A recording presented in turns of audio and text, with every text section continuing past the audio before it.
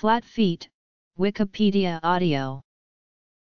Flat feet is a postural deformity in which the arches of the foot collapse, with the entire sole of the foot coming into complete or near complete contact with the ground. An estimated 20–30% of the general population have an arch that simply never develops in one or both feet. There is a functional relationship between the structure of the arch of the foot and the biomechanics of the lower leg. The arch provides an elastic, springy connection between the forefoot and the hind foot. This association safeguards so that a majority of the forces incurred during weight-bearing of the foot can be dissipated before the force reaches the long bones of the leg and thigh. In pes planus, the head of the talus bone is displaced medially and distal from the navicular. As a result, the plantar calcaneonavicular ligament and the tendon of the tibialis posterior muscle are stretched, so much so that the individual with pes planus loses the function of the medial longitudinal arch. If the MLA is absent or non-functional in both the seated and standing positions, the individual has rigid flat foot. If the MLA is present and functional while the individual is sitting or standing up on their toes, but this arch disappears when assuming a foot-flat stance, the individual has supple flat foot. This latter condition can be correctable with well-fitting arch supports. Children. 3 studies of military recruits have shown no evidence of later increased injury, or foot problems, due to flat feet, in a population of people who reach military service age without prior foot problems. However, these studies cannot be used to judge possible future damage from this condition when diagnosed at younger ages. They also cannot be applied to persons whose flat feet are associated with foot symptoms, or certain symptoms in other parts of the body possibly referable to the foot. Studies have shown children and adolescents with flat feet are a common occurrence. The human arch develops in infancy and early childhood as part of normal muscle, tendon, ligament, and bone growth. Flat arches in children usually become high arches as the child progresses through adolescence and into adulthood. Children with flat feet are at a higher risk of developing knee, hip, and back pain. A recent randomized controlled trial found no evidence for the efficacy of treatment of flat feet in children either from expensive prescribed orthotics i.e. or less expensive over-the-counter orthotics. As a symptom itself, flat feet usually accompany genetic musculoskeletal conditions such as dyspraxia, ligamentous laxity, or hypermobility. Since children are unlikely to suspect or identify flat feet on their own, it is important for adult caregivers to check on this themselves. Besides visual inspection, caregivers should notice when a child's gait is abnormal. Children who complain about calf muscle pains, arch pain, or any other pains around the foot area may be developing or have developed flat feet. Lateral X-ray of a flat foot with C-sign, which is a bony bridge between the talar dome and sustentaculum tali, in combination with a prominent inferior border of the sustentaculum tali.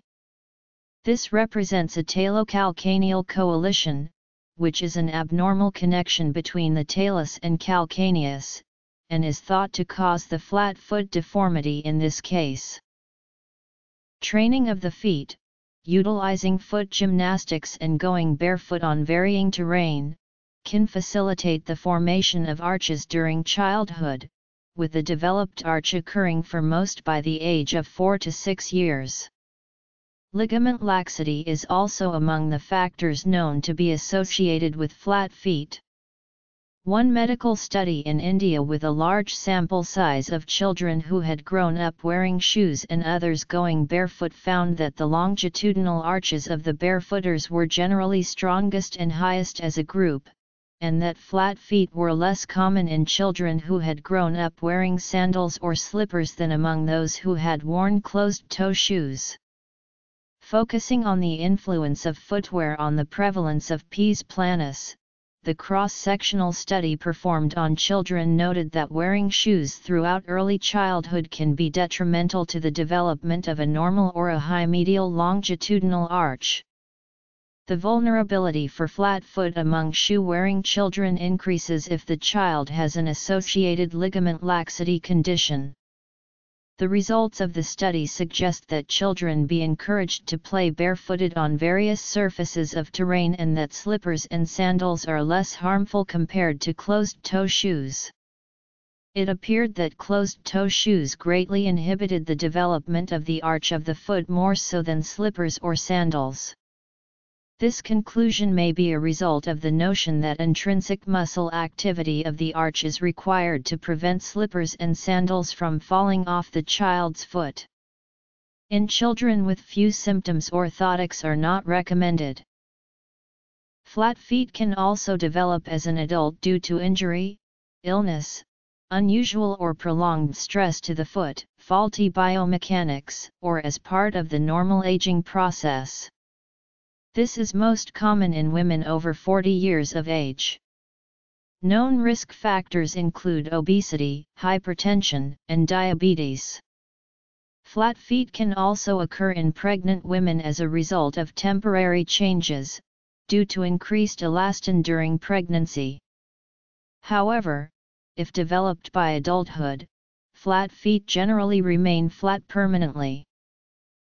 If a youth or adult appears flat-footed while standing in a full weight-bearing position, but an arch appears when the person plantar flexes, or pulls the toes back with the rest of the foot flat on the floor, this condition is called flexible flat foot. This is not a true collapsed arch, as the medial longitudinal arch is still present and the windlass mechanism still operates. This presentation is actually due to excessive pronation of the foot, although the term flat foot is still applicable as it is a somewhat generic term. Muscular training of the feet is helpful and will often result in increased arch height regardless of age. Research has shown that tendon specimens from people who suffer from adult-acquired flat feet show evidence of increased activity of proteolytic enzymes. These enzymes can break down the constituents of the involved tendons and cause the foot arch to fall. In the future, these enzymes may become targets for new drug therapies. Many medical professionals can diagnose a flat foot by examining the patient standing or just looking at them. On going up onto tiptoe, the deformity will correct when this is a flexible flat foot in a child with lax joints. Such correction is not seen in adults with a rigid flat foot. Diagnosis. An easy and traditional home diagnosis is the wet footprint test, performed by wetting the feet in water and then standing on a smooth, level surface such as smooth concrete or thin cardboard or heavy paper. Usually, the more the sole of the foot that makes contact, the flatter the foot. In more extreme cases, known as a kinked flat foot, the entire inner edge of the footprint may actually bulge outward, where in a normal to high arch this part of the sole of the foot does not make contact with the ground at all. On plain radiography, flat feet can be diagnosed and graded by several measures, the most important in adults being the talonavicular coverage angle, the calcaneal pitch, and the talar first metatarsal angle. The talonavicular coverage angle is abnormally laterally rotated in flat feet. It is normally up to 7 degrees laterally rotated, so a greater rotation indicates flat feet. Radiographies generally need to be taken on weight-bearing feet in order to detect misalignment. Dorsoplantar projectional radiograph of the foot showing the measurement of the talonavicular coverage angle. Weight-bearing lateral X-ray showing the measurement of calcaneal pitch, which is an angle of the calcaneus and the inferior aspect of the foot, with different sources giving different reference points. A calcaneal pitch of less than 17 degrees or 18 degrees indicates flat feet. Same lateral X-ray showing the measurement of Meares angle, which is the angle between the long axis of the talus and first metatarsal bone.